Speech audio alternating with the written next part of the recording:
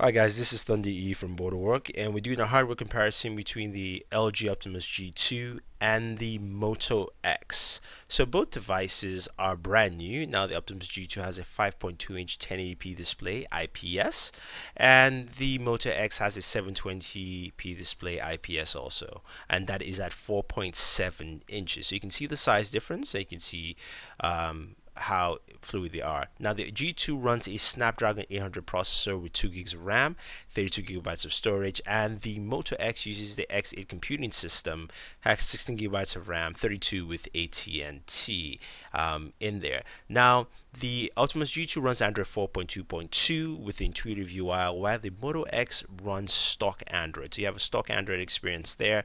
Now you can see in terms of style and design, the G2 is quite slim. The Moto X has that curved back for a better hold in your hand, as Motorola calls it, but it's pretty nice overall. Now in terms of the hardware on the back, the G2 of course has that 13 megapixel camera with OIS, and it's got this camera, the power button as well as the volume rocker, while the Moto X has a 10 megapixel clear pixel camera, what of course Motorola calls it.